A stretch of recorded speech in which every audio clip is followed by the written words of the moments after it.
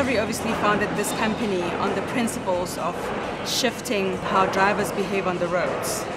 Same as we do with Vitality, where we want to change behavior. Discovery Insure was founded on the principles of wanting to create a nation of better drivers. So if I had to describe the current short-term insurance space right now, I would say it's very retail driven, it's very low in production, and that's how basically most short-term insurers approach it.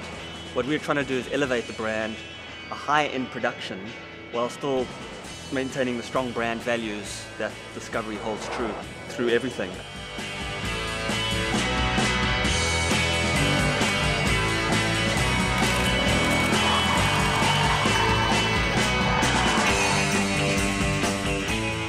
With the moving tracking vehicle, which we're using for this, today we had the Predator arm on the Navara. We're getting pretty close. I mean, we are passing within half a meter of each other, the camera, and we're doing high speeds. I mean, we're up to 110, 120 k's an hour together, swapping over lanes, and just sort of the lead car, which is the camera car leading, and me just finding gaps to go past the camera on the way at the back. So it's a tricky situation. So the last 2 days what we've got is a high-end car hurtling around an obstacle course that hopefully not many people have seen before.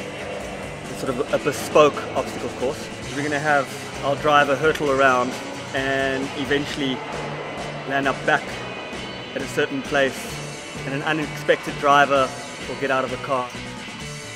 To land at this point where we're actually shooting yesterday and today, we've had to go through a number of iterations because we're always questioning whether what we're doing is right for the brand and whether it's brilliant enough